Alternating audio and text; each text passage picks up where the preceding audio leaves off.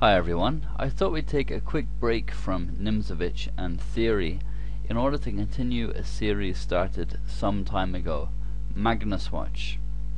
Fans of Nimzovich need not worry, as we will return to him in due course.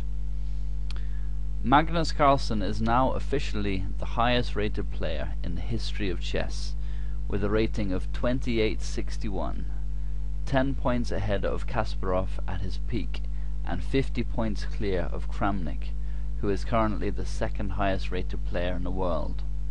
There is no doubt that we are witnessing history in the making.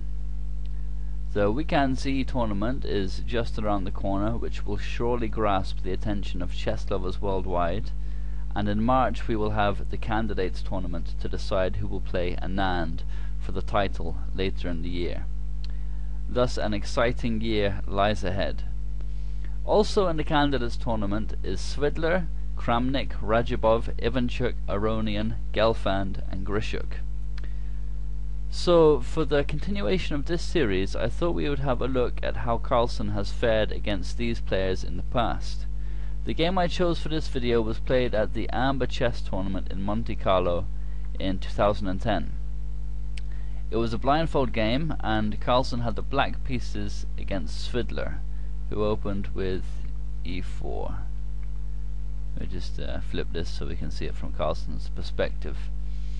He responded with c5, which is the Sicilian defense, and it's an opening that he employs fairly regularly against 1e4, although he is renowned for playing a wide range of openings, which makes him hard to prepare to play, in match format or even just for a single game in a tournament. It's one of his many strengths. Play continued with one of the many book lines, knight f3 and d6. Point of this move, or the threat of this move, is to play e5 to create a bind on the d4 square. So generally speaking, white will play d4 to prevent that. So this is obviously all still long established as best play.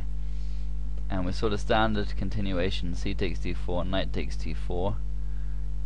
Now knight f6 attacking the e4 pawn, and now knight c3 defending it. And here Carlsen played g6, which is the dragon variation, so called because the kingside pawns here resemble the constellation Draco, which is the dragon. Carlsen is one of the few top grandmasters who is still willing to play this opening, although he's not done so since 2010. Svidler continued with bishop e2, which is going into the classical dragon, as opposed to the sharper Yugoslav attack lines with the bishop c4 instead of e2. And here Carlsen continued development with bishop g7. Obviously this is going to be played, so nothing better to do at the moment, may as well play it. And now both sides castle short, and of course white's sharpest response to the Sicilian is to castle long and pawn storm, but Svidler chose to avoid such a scenario. It's probably a good idea when you're playing against Carlsen. So play continued bishop e3, and one of the advantages of playing bishop e2 instead of bishop c4 is that you can play bishop e3, preparing to challenge the Fianchetto bishop here with something like queen d2. You don't have to worry about knight g4, which would be possible if the bishop was on c4. And here Carlsen played knight c6, which creates some pressure on the d4 knight in conjunction with the latent pressure from the bishop here on g7. And Svidler was compelled to deal with this pressure right away, answering with knight b3. And we're still well within theory at this point. So next game a6 from Carlsen, preventing white from using b5 for his pieces, which he may like to do, and also preparing queenside expansion with b5 and so on. One of the drawbacks of the dragon is that with the bishop here on g7, it's a lot more weakening than normal for black to push in the center with e6 or e5, because this d6 pawn is a lot weaker because the bishop is on g7. It would usually be on e7 where it can defend. So usually black won't push with his e-pawn in the center in the dragon setups.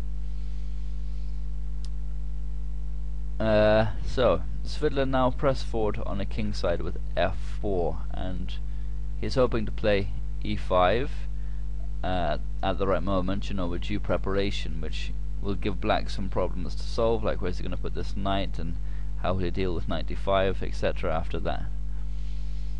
And we now see some similar ideas to positions that have already been covered in the series on Nimzowitsch, with both sides fighting for control of an important central square, e5 in this case, with white trying to push and kick the knight and black trying to prevent white from pushing. And Carlsen is playing provocatively here, and provoking this f4 has weakened the e4 pawn and the e4 square, so if he can try and exploit that, then he's done well. And he can do this immediately with b5, which is what Carlsen played, you know, threatening b4 and then simply knight takes e4. So we'll play on both sides of the board in standard Sicilian style. So Svidler, of course, has seen this idea, and he defended the threat with bishop f3, which takes aim at this loose knight here on c6 and eyes the rook on a8, and Carlsen dealt with that immediately with bishop b7. The drawback of this is that it allows the e5 push immediately because the bishop is loose here on b7, and so white is able to gain good space after d takes e5, f takes e5, and knight d7, and of course not knight takes e5, bishop takes b7. And you know, like I said, black has been playing provocatively, and Svidler has gladly accepted the bait.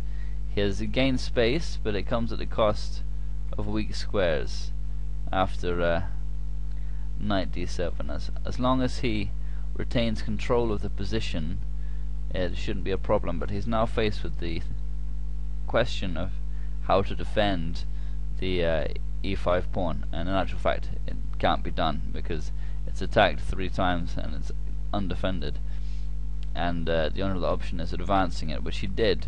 But you know, the point is that after e6, strictly speaking, it is a pawn sack, but black would have to be crazy to try and hold on to the material, because after f takes e6 comes bishop g4. This is going to win back the pawn, or it's going to force black into a very passive position.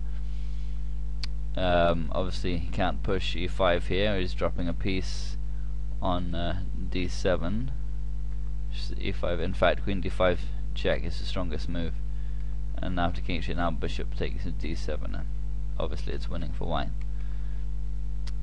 So after bishop g4, Carlsen played rook takes f1, which is the best move, and after queen takes f1 he played knight c e5, which interestingly Fritz wasn't so keen on, preferring instead knight f8, which I'll show you in a second.